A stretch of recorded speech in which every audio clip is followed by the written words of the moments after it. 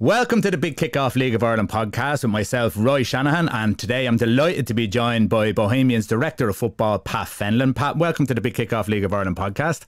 Good afternoon, Roy. Thank you very much for having me on. Cheers. Listen, I'm delighted to have you on, and thanks very much for coming on. Before we get to kind of talking about your role as Director of Football, this is the third time you've gone back to Bows. So what's kind of luring you back? What is it that they have over you? I don't know. I was here as a player, obviously a long time ago, and we had a bit of success. And as a manager, we had plenty of success, and it's just a place I always felt comfortable in. You know, and you get clubs like that in your career. And I've been fortunate to play for the club and manage the club, and now come back in this role. So I suppose I'm lucky in that regard to get 3 opportunities to come back to one club. I said the same at Linfield, you get 2 opportunities to go back there. I've got 3 to come back to Bow, so that's brilliant. How did the role come about? What was there a time that you thought you might stay at Linfield longer, and did this jump out of nowhere, or how did that kind of work? Yeah, it probably did come out of nowhere a little bit. Obviously there was contact with Bohemians and myself, and obviously something I was interested in. But I had 4.5 years at Windsor and 4.5 really enjoyable years, and probably over them the last couple of years, my circumstances at home, family have changed a little bit. So that probably came up at the right time for me to come back to Dublin. I did love working at Linfield, to be honest. I did as a player and I did as a general manager. But it was also time for a challenge as well. We had a plan at Linfield over 5 years, and a strategic plan, and most of that is in place now, and the club's in a good place, and hopefully we'll kick on. And then the challenge, obviously, like you said, I've a good working relationship at Bohemians, and the chance to come back was probably too good to turn down, to be honest. Absolutely. Listen, I've been out there a couple of times. It's a great little club, great little atmosphere. They might kill me for saying little, but you know what I mean. There's always sort of a good atmosphere when you go over there. The role that you have now, Director of Football, firstly, how does that differ from the general manager role that you were at Linfield? I think the general manager role at Linfield was encompassing everything in the club. It was probably more around the other areas of the club. Obviously worked closely with the manager and head of recruitment around that side of the club. But then the general running the football club on a day-to-day basis was more my remit at Linfield. This is different. This is purely football. And it's obviously something I've had a long career in, both playing, managing, director of football at Waterford as well. So I suppose the difference is that this just gives me input and a look into the football side of the club. And that's probably the difference, where Linfield was a bigger job in relation to the portfolio around the club. So it is a different role. Okay, so give us an idea then, because one of the reasons that I contacted you was because there was a lot of doubt over, did Bows need the role of a director of football? I'll just go back. Matt Devaney said the director of football role is something the board has given careful consideration in recent months. So careful consideration to me means the board wanted to ensure that they were getting their value for money if they decided to fill it. So firstly, I suppose the first part of the question is, what is your role on a day-to-day basis? And secondly, how do you give a value for money? Well, I think I would have looked at it a little bit differently. I think the value on it is, what you bring to the table. I think the club is structured really well, and it's thriving off the pitch. And there's no doubt about that. But that has to mirror what's going on in the football side of the club. There's great things being done on the football side of the club at the moment before I came in, but it's probably someone to bring that all together to make sure that there's a plan over a period of time. And obviously I fit that role from probably an experienced manager to, like I said, as a general manager and a director of football at other clubs. So hopefully I can bring that expertise and professionalism and experience to the role. And if I didn't think I wouldn't have taken the job. So I think what the role is, there's all different areas of the football club from a football aspect, and mine is purely football. So you've obviously got, boys and girls underage teams, you've got academy teams, you've got ladies, women's senior team, you've got obviously the men's senior team. So there's a wide range of football involved in the football club, and the club has grown so much off the pitch that it's probably, you know, probably needed someone in that role to make sure that it develops on the pitch as well as quick as it's developing off the pitch. So, like I said, you're hoping the role mirrors what's going on off the pitch, and that will be my role, to pull that all together, to help everybody in the departments that they're in. Like I said, there's loads of good work going on at the moment in all these areas, but it's overseeing that and making sure that we have a plan going forward. Yeah, if you're going to match yourself up with what they're doing off the pitch, you've got a big job in your hands, because they're doing absolutely brilliant work off the pitch. Just marketing the club and getting the club out there in the name of the club, it's been fantastic, and benefits the league as well in every direction. So yeah, but listen, it's a big football club, so it should be mirrored on the pitch, you know, and that's not putting pressure on anybody. That's what Bohemians is. As a player here, there was pressure to perform when I was here as a player. There was pressure to perform as a manager, and it's no different now. Absolutely, yeah. No, I agree, 100%. What's your daily role? What's your daily basis? So just say. I thought you were going to ask me this, but it's very difficult to say what it is, because. Well, what did you do today? Well, my daily role would be, obviously, most days I'll go and see the manager before training. We'll have a chat, and the last few weeks been a little bit hectic. It's sort of settled down a little bit now that the window closed yesterday. So. My role would probably, over the next few weeks, will differ a little bit in relation to where we've been since I come in. Been in the door 3 or 4 weeks, and in that 3 or 4 weeks, we've had to obviously concentrate everything on trying to recruit some players into the squad. We were short defensively. We brought in some quality in that area, so a lot of that time, a lot of the time so far, would have been spent in that regard. And now that window is closed and we've got a squad on the pitch ready to go, and we'll start to look at right through the other aspects of the club and how we can help all the people in there. I probably haven't even got around to meeting everybody in all the departments. So there's a big job of work to be done over the next few months in that regard, seeing what the structures are like, how they're working, how they're functioning, how we can help.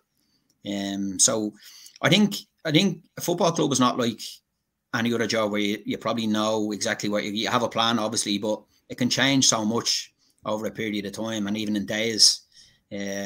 Like it's a 24/7 job. There's no other way of describing it, and like I said, it can differ most days, and it normally does. And you wouldn't have it any other way, Pat, because if it's in the blood, it's in the blood, isn't it? Yeah, it is. But also, you've got experience of dealing with that over a long period of time in the roles I've had. So nothing that comes up surprises me in relation to football clubs, to be honest. It may surprise other people that haven't been involved in that area of the game, but it doesn't surprise me, no. Yeah, absolutely. So when you look at, say Manchester United, you know, everyone knows that Manchester United would have a philosophy on football, of attacking football and bringing youth players through.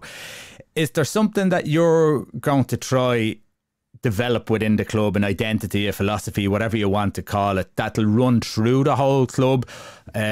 Because it's something that a lot of teams try to do, a lot of clubs try to do, and then they bring in managers that don't sort of match that kind of identity or philosophy. So what kind of view have you got on that?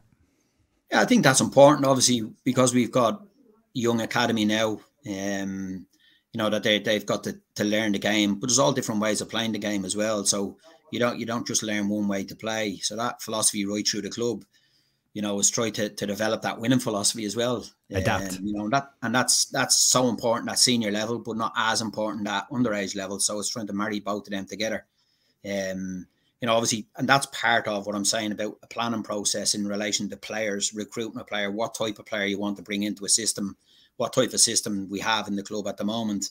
You know, what we have through the underage system that obviously has a progression into the senior setup, that there's not a blockage for that as well, for our young players to develop. So, like I said, there's a big job of work to do, and it's only probably in the next few weeks where I can sit down and look at everything. Now that we have got the window out of the way, and start to plan that process. There's a lot of the good building blocks in already. There's a lot of good work being done under previous regime. So it's not inventing the wheel, to be honest. It's just trying to put a structure on and make sure that it fits what Bohemians is at the moment, and how we take it forward for everybody in the club. Okay. Now, I have a couple of questions from a couple of Bohs fans, and they're questions that I probably thought about before and would have put to you. But Daz has asked, can Bohs stop the high turnover of players and try and put a team together. Now, this is something that we have discussed over, and poor Keith Long had done an unbelievable job reforming a group together every year and probably exceeding expectations. Well, maybe not from the Bows fans, but maybe from outside of that, because it's so hard to get a team together one season, get them to gel, and then try to do it all over again. So what are the plans around that? Well, that's what I'm talking about in relation to recruitment and what's in the club at the moment. So there's obviously been a massive turnover of players in the last 18, 24 months. A lot of them have been really good players that have left the club to go elsewhere. So obviously that's always going to happen if you're producing good players. You know, they're going to move on to better things. That's just football in general. I think in our regard, that if that is happening, that we obviously have a plan to replace, you know, and like I said, whether that's through our own system or from the outside. And obviously then if we are losing players, that the club is properly compensated for them players moving on, that we can reinvest that back either into the team or into the underage academy setup. So it's part of the bigger picture. Yes, absolutely. We've got to stop the number and the turnover of players that are coming in and out of the club on a regular basis. We've got. I think it's just a high numbers though, Pat. It's not necessarily that people get turned over. Absolutely, it is a high number, but you know, I think that's probably one of the bigger parts of the plan, is that we have continuity within the football side of the club. That we have a base and a core of players, and you're always wanting to strengthen the squad. All managers will be the same. Will always want to strengthen the squad at certain times of the year when the window's open. But if you take where we are this window, you know, we're looking around 3 or 4 weeks into the job, and you're looking around for 3 or 4 defenders, which is obviously not ideal.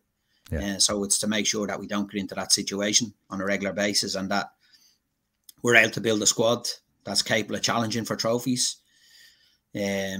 Obviously, we want to have a pathway as well for our younger players, which I think Bows have probably done better than anybody over the last 4 or 5 years. Yeah. So it's important that avenue there as well, that there's not a block up in that. But it is really important that we don't come to the end of the season and there's so many players, we're uncertain whether they're coming or going or staying. So again, that's a planning process. That's putting things in place, systems in place to make sure that doesn't happen.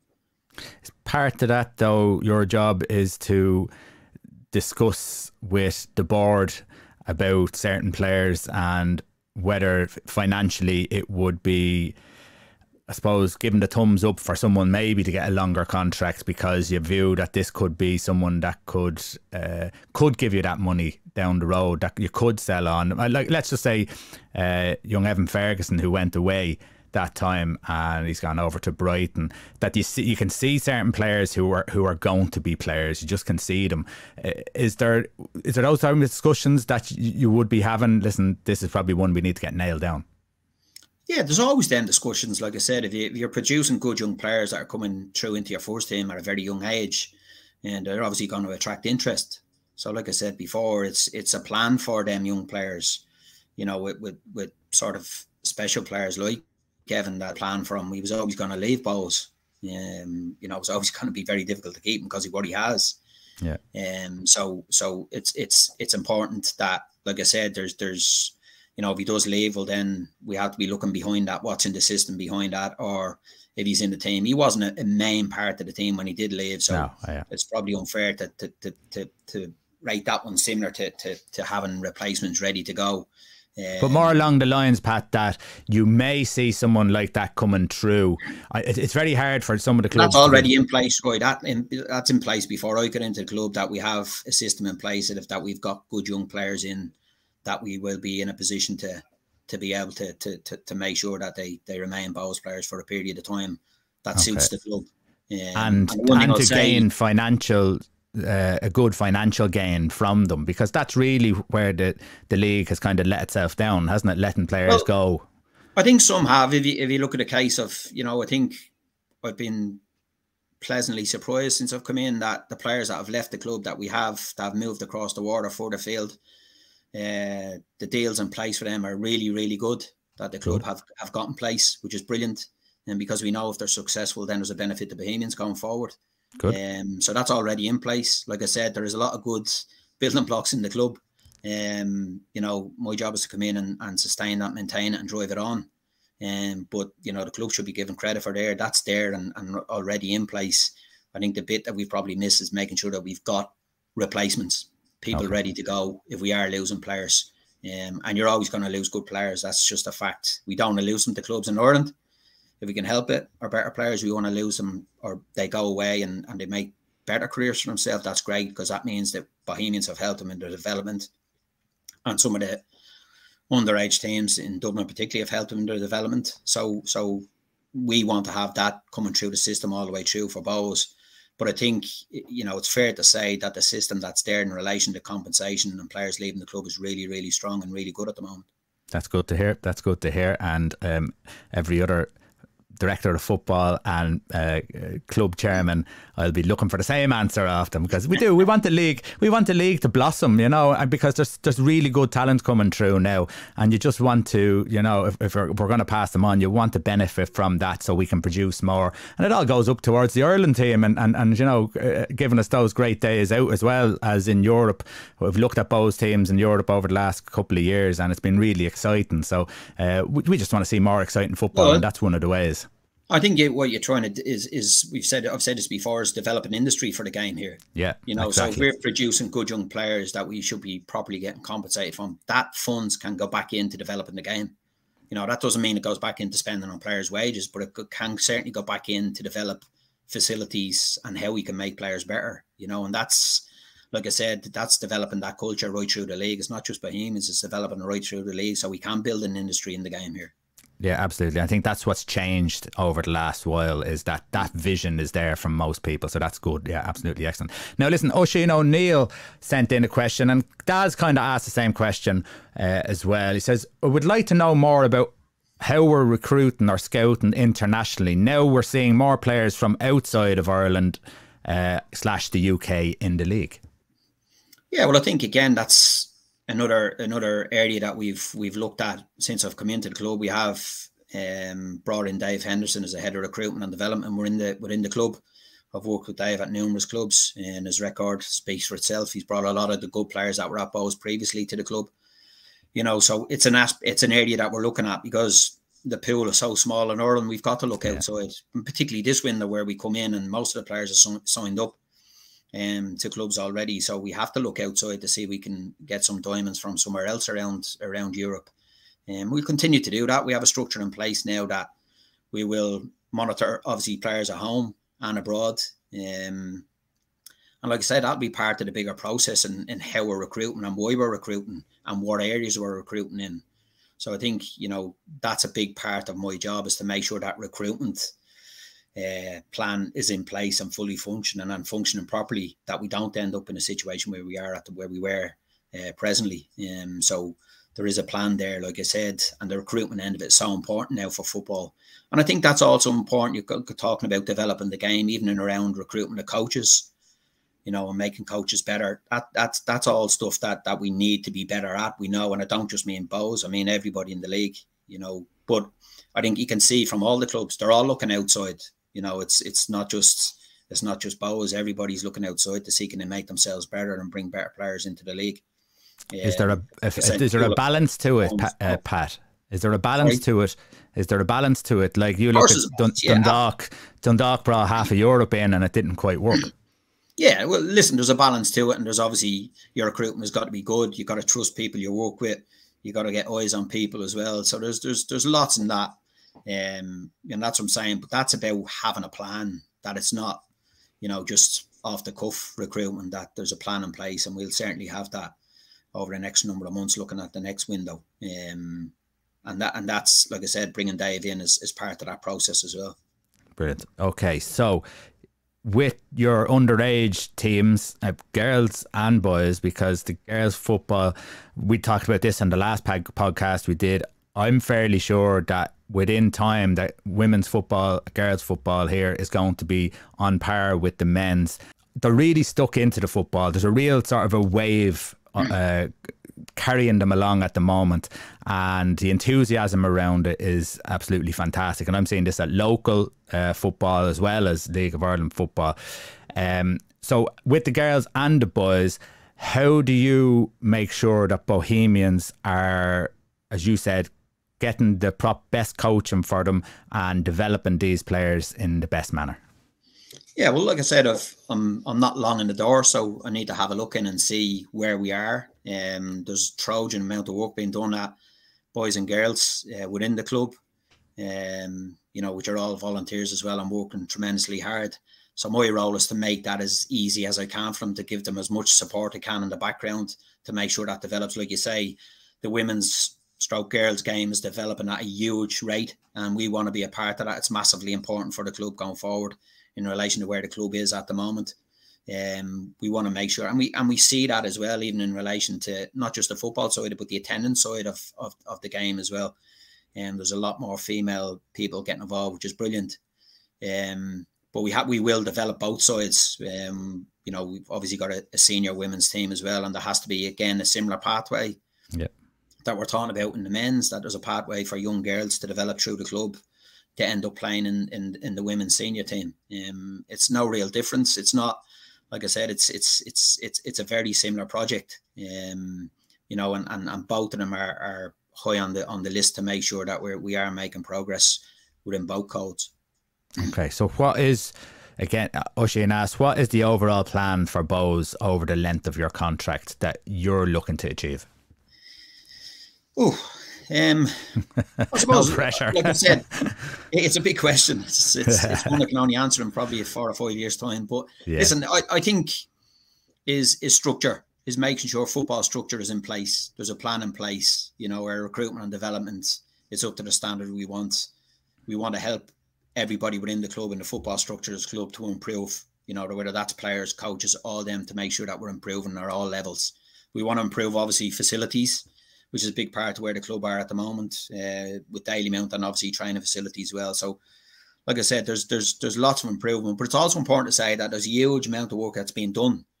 I'm coming in on the back of a lot of that work already in place, and making sure that now develops, that we get the best out of all them areas and departments in the club, and hopefully with my experience and knowledge I can drive that forward. But I think it's important to recognise that there's a huge amount of work done from the previous people that have been in the club, from Keith's time as well, right through to now, to Declan, and even on the academy side, and the girls and the boys and the thing. So it's making sure the club has grown so much off the pitch.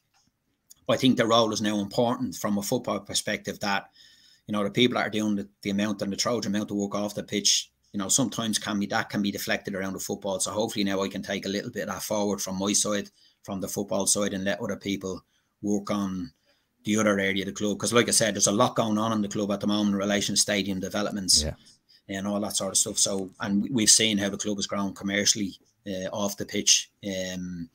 So hopefully I can take a little bit of pressure from a football perspective off the people who've been heavily involved in both aspects up till now. And for Declan, all he wants to do is work with his team, do the training sessions. Doesn't want to be worrying about anything else. And listen, that's the bit I enjoy in relation. So I've been where Declan is on numerous occasions, and I had, when I went to Waterford with Alan Reynolds, it was similar. It was a case of, listen, at the end of the day, Declan's in charge. He's the boss in relation to players, recruitment. He makes all them decisions, and that's hard enough as it is. But when you add the rest of what a League of Ireland manager has to go through at times, well then, like you say, the best thing I can do for Declan is that he gets on the training pitch every morning, he works for his team, and he doesn't have any of the headaches that probably I've had everyone to deal with the last couple of weeks. Okay, that's what the job is. That's part of the job. And if you're hiring a coach or a manager, you have to be able to let him do what he's good at. If you brought me into the club to coach and manage the team, well, then you've got to give him the tools to do that. He can't be dragged away on other stuff. And that's so important, particularly to managers now, that the focus is on what you're doing Monday to Friday on the training pitch and on a match day, and not get bogged down with the other stuff.